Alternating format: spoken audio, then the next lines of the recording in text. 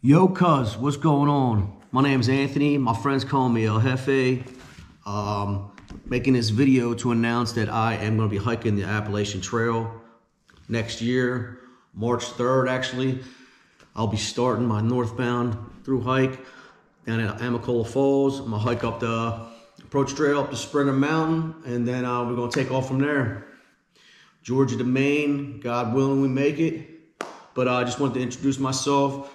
I got all my gear laid out here, and we're just gonna go through it and show you guys what I'm gonna be taking.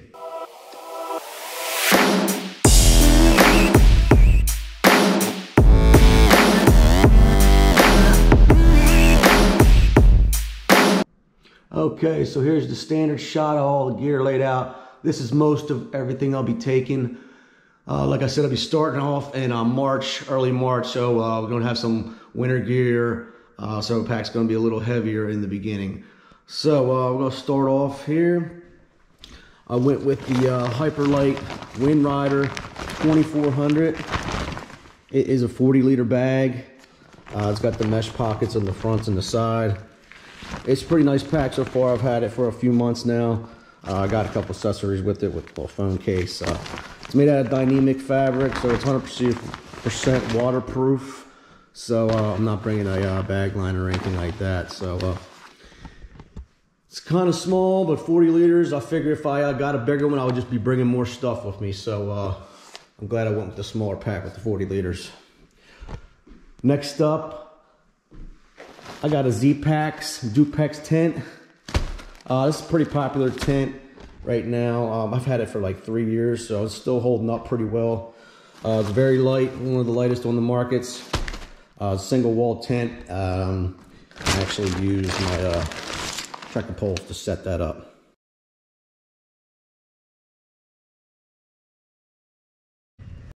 So for one of my newest, more favorite pieces of gear I've just purchased is this lighting equipment 20-degree quilt. It's got the draft collars on both sides. It is very, very comfortable. I've only tested it out a couple times. I had an older one. The down got pretty flattened, but yeah, that is very nice for the winter time and them cold nights. Finish off the sleep system. I also got this Sea to Summit Reactor Thermalite sleeping bag liner. It says it adds about 12 to 15 degrees extra. I don't know about that, maybe 10. We'll see how that is. But it definitely gives you that nice cotton cloth feeling underneath your, the down bag. Plus it protects from dirty hiker feet and all the nasty oils. Also, we got this Thermarest Z-Light. I'm debating going back and forth between this or my Thermarest Z-Light, X-Light, whatever the heck it's called. This is the inflatable one. It's got a nice R value. It does keep me warm. So does this one. But this one's a little bit more comfortable. I'm just worried about getting punctures. Sometimes people get holes in them on the trail. And it's the last thing I want to be doing is rolling around in the dirt, on the dirt. So that completes the sleep system. We're going to go and check out the my cook system. Okay, for my cooking system, I got the, I believe this is a Toke 700 milliliter titanium pot. I don't need much more than that. I don't be cooking much on the trail. Maybe just at nighttime, heating up hot water for coffee in the morning maybe. But yeah. So I also got this long handle Toke spoon. It's not one of them fancy ones with the polished bowl, but it's nice and light, and I like the long handle on it. So for the stove, I went real light, real cheap with this BRS, I think it is. Yeah, the BRS. Yeah, it's cheap. I got it off of Amazon, China. It's so light, but I don't really count ounces. I haven't written down or weighed any of this stuff, but I like to go light on certain things so I can have some luxury items. Gas can, it goes right inside there, and I'll have a little big lighter with also a little rag inside to clean it off.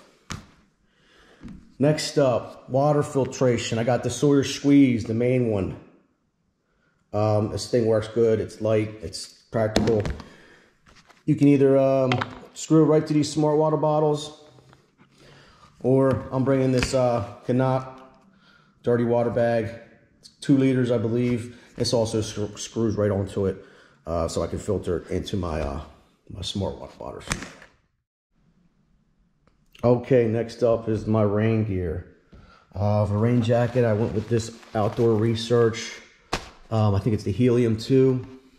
It is a very nice jacket. I do like it.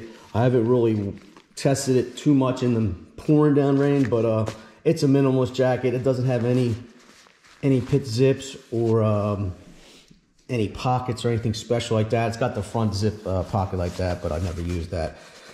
I went minimalist on that. It's light. It's worth it. It keeps me halfway dry. But on the Appalachian Trail, as everyone knows, you're going to get wet no matter what. It's going to be hard to stay dry. So I am bringing these rain pants. These are also the Outdoor Research Helium rain pants. Again, these are what they are. You know, they're more for me for warmth, for like breaking the wind. I know my legs are going to get wet no matter what. But I also bought this. I don't know if I'll be bringing this. This is the Z-Packs Dyneema rain kilt, rain skirt, whatever heck you want to call it. But I might be bringing that just for something extra to you know, lay my gear down on. It spreads out pretty good. So we'll see about it.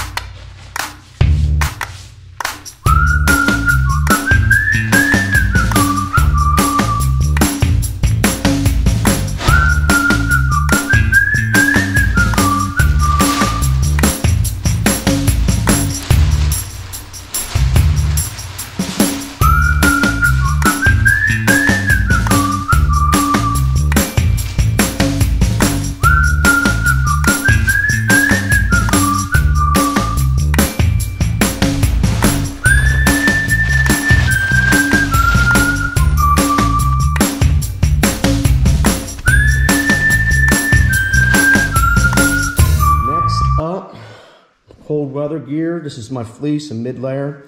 This is Melanzana from Leadville, Colorado. This is the Wind Pro fleece, I believe. It's a little heavier than the Gridstop. I got a good deal. My buddy hooked me up with it. It's got an awesome hood, cinches down. It is, like I said, a little heavier, but definitely worth bringing.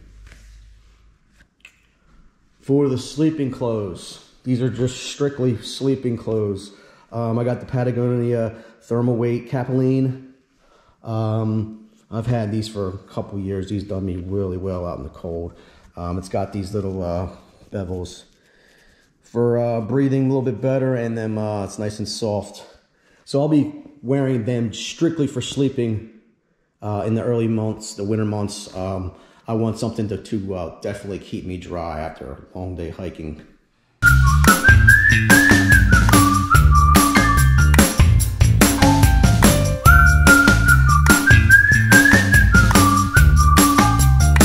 Next up is the clothes I'll be hiking in. This is the clothes I'll be wearing. It won't be in my pack. Start off, I just got a regular short sleeve smart wool merino wool. It's a light layer. I think it's a 150, so it's like the light layer. I just need that, just, you know, it wicks wet sweat on my skin, and I'll be wearing that underneath my Melanzana. I'll be going with the shorts. These are Patagonia baggies. I think they're like the 5-inch. They're kind of short. They come right up above my knee. I'm also going to be bringing these to hiking underneath those if it gets too cold, or for some reason the wind gets whipping. If I don't want to put on my rain pants, I'll just throw on these. I just got the mid-layer REI merino wool. Merino's wool is good for the Appalachian Trail, especially because it's so humid and sweaty and wet and damp all the time there. So it's kind of hard to keep dry and to keep smelling good, I guess. But yeah, that hiker stank be coming in. So up next, that's, like I said, that's the stuff I'm going to be wearing. Let's see what's next. So I got 3 pairs of darn tough socks I'm going to be bringing. 2 dedicated to hiking. I'll swap them out day by day, and 1 dedicated just for sleeping. Like I said, just same with these. With my long underwear, I want to have something dedicated just for sleeping, just so I know I have something warm to get into at night, along with my my quilt. All right, I bring in 2 pairs ex officio boxer briefs. These things are awesome. I've searched all over the my whole life to get a perfect pair of boxers, and I think these are it. They're very, very comfortable wicking. So I'm bringing 2 of those. A pair of Dirty Girl gaiters to keep the pebbles out. Also another Smart Wool neck gaiter. This is also just, you know, for warmth at night. At hiking, I'm not really too worried about getting too cold, but when it's sleep time, you know, it gets a little chilly at night. I sleep a little cold, so I definitely want to be warm at night. That's for sure. Also, my insulating layer. I got this Patagonia Micro Puff hoodie. This thing is awesome. I've owned a couple of these over the years. This is a new one. Got it on sale. That's what's up with the ugly color. Obviously, I like to have black. That's what all my other shit is. But at least the hunters, or if I never need to flag anyone down, will see me in this damn thing.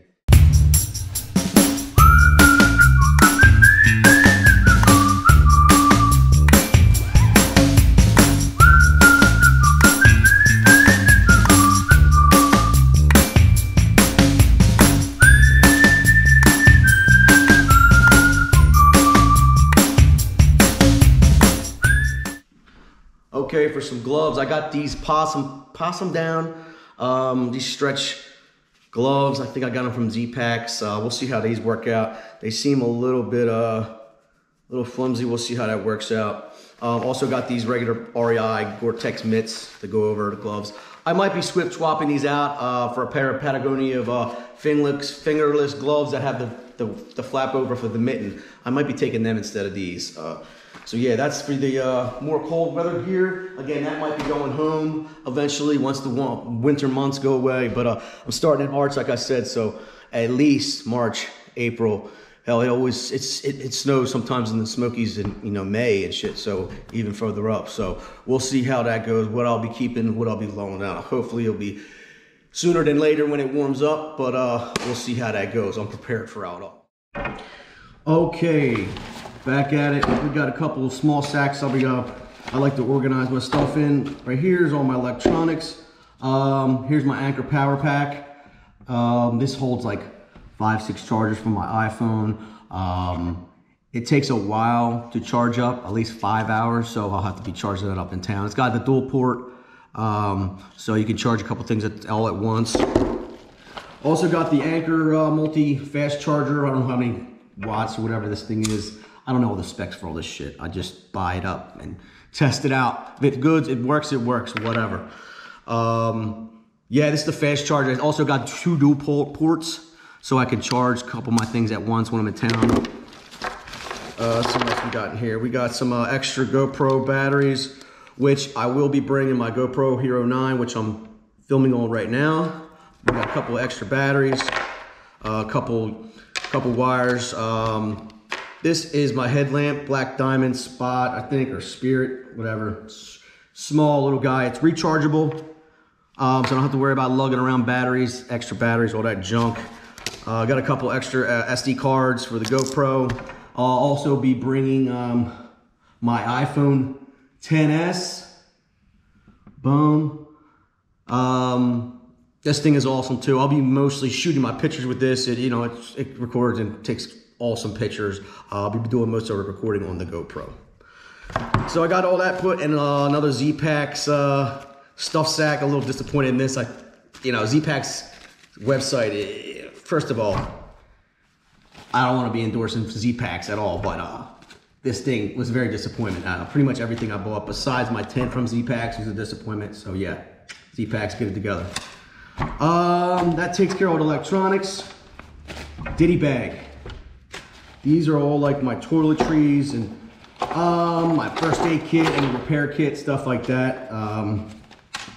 Yeah, so I got a couple extra O-rings in here, some repair tapes, a Dyneema tape, patches for the air mattress in case anything like that goes bad. Got a head net. I might bring this, might leave it back. I don't know. Sometimes mosquitoes get bad, flies up in Maine. Toothpaste, little small travel toothbrush. Dr. Bronner's 18-in-1 hemp lavender soap. Boyakasha, that's that baller shit, baby. This is concentrate, so I'll be using this to wash up and clean up at night, you know what I'm saying? So I got some Neosporin, also some Body Glide for them chafing days. Keep that shit smooth and keep it pushing, baby. No time for chafing. I got some other little things, you know, nail clippers, a little couple of safety pins in case I need to pop some blisters. I am gonna be bringing a knife. I might bring a better knife than this. This is just a little Cabela's. You buy them at the register. It works. I don't really need a knife. It's just for cutting cheese and, you know, stuff like that. And I got a little mini pack towel. I might go buy another one. This one's a small size. In case I need to wipe down my tent, the condensation in my tent or anything like that. But yeah, it might get a bigger size than that. I got some KT tape, Leuco tape. I'm gonna be putting some ibuprofen in there, maybe a couple Band-Aids, some alcohol wipes, a hand sanitizer, stuff like that. But not much more for the first aid kit. You know, I figure if I get hurt bad enough, I'll be dead on the trail. But what's a little Band-Aid gonna do? I could hike into town, whatever, man. I'm not really worried about the heavy first aid kit that people tend to bring. So yeah, that's the ditty sack and the electronics. Bam. Okay, on to the food storage. This is the boring stuff, I know, but I got myself this Z-Packs Dyneema fabric bag. Comes with a little carabiner hooked up to it. Also comes with these Paraglide cord and the rucksack. This is for y'all who don't know. A lot of areas on the trail, there's a lot of bear activity, so you do have to, they recommend you hang your food bag in the trees at night, so the bears don't come sniffing along. I'm not really too worried about wildlife on the trail. Bears are bears, they're big raccoons, in my opinion. They're just looking for food. So as long as you're smart, you don't cook and throw trash around and stuff like that, leave no trace, don't forget, you'll be all right. Rattlesnakes and ticks, I'm more worried about that. As for footwear, I'll be going with these Ultra Lone Peak 4.5, I believe they are. These got a couple 100 miles on them, maybe. They are awesome shoe. I love them. I'll be grabbing a couple more pairs before I leave to ship them out to me up the trail. For the camp shoes, yep, Croc Life, baby. You see them. You know the deal. Croc Life. They're a little heavy for camp shoes to be lugging around all day, but for them river crossings, and sometimes you just need to get out of them sweaty ass shoes and let your feet dry out at night. So yeah, that's the footwear. Okay, people, that about does it. That about wraps it up. That's the majority of my stuff, pretty much everything. Like I said, I'm waiting on a couple little things in here and there. I might be swapping out a few things, but for the majority, that is the stuff. I'll be doing some more, probably some more detailed, in-depth videos coming up in the next couple months before I leave for the trail. Appreciate you guys following along. Hit that like and subscribe button, and we about to do this thing, man. Let's go. Come along for the journey. Peace.